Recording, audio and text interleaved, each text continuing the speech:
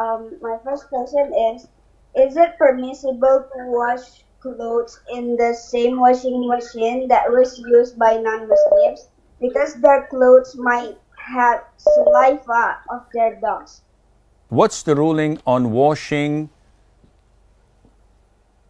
clothes that were licked by dogs or that contain dogs' saliva?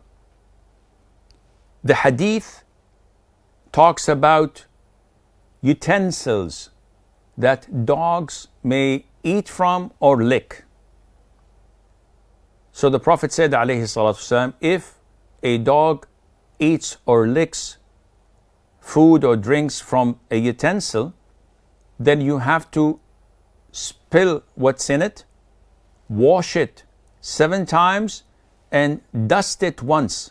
So in the beginning, you wash it with soil or dust, then you wash it 7 times with water. Some scholars cascaded this even if the dog were to lick your hand or your trousers. But this is not what the Prophet said, alayhi salatu wasalam.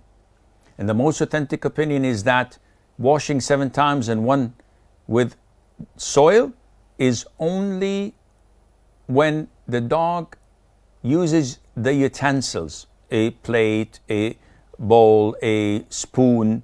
This is what we have to use 7 times.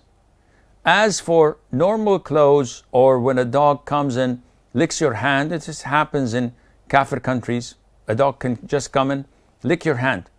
So what should I do? You just wash it normally without any problem.